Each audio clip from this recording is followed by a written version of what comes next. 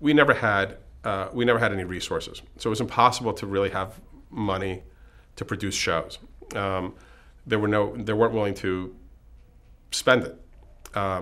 And I know that sounds odd because you spent all this money on Buffy, but but from the very beginning of my time at UPN, there was no money.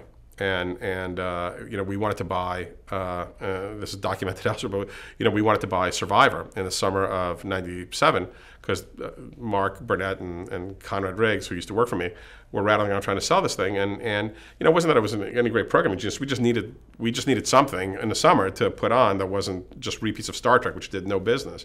So we said, well, let's buy Survivor. That could be interesting. What the hell, And we wanted to buy it, but we needed to pay them for 13 episodes to shoot 13 episodes through. You can't shoot 6. And we couldn't get approval from the two partners for the additional 7 episodes to pay for it. So we had to decline. And, they went to CBS. I mean, it was just painful. When it became such a huge hit, it was particularly painful. So we never had any resources.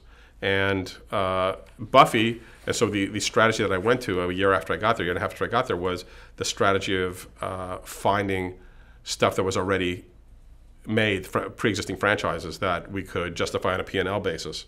So that's when we went to wrestling, and then to Buffy, because Buffy, when you looked at it on a pure cash in, cash out basis, we would make money just from the advertising.